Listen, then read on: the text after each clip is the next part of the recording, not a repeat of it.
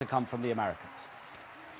Well, Great Britain may one day have a women's champion if Laura Robson here continues to build on her talent, as she beat the third seed number one Wakan in 3 sets and is the girls' junior champion. The 14-year-old quickly took control of the first set.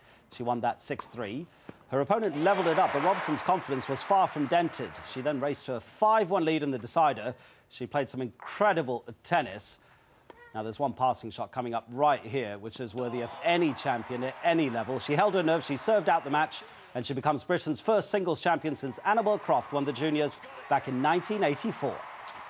Congratulations, Laura. How does this sound? Junior Wimbledon champion. Sounds really, really good. It was so good today because all the crowd was behind me, and then it's just an overwhelming experience. And in terms of plans for next year, hopefully you'll get the wild card to come back into the main draw. Is that the plan?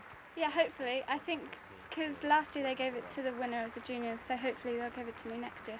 How do you fancy taking on the likes of Venus Williams, who won the main title today? I'll take her down.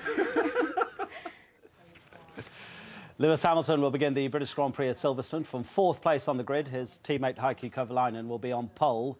The Finn was half a second quicker than the Australian Mark.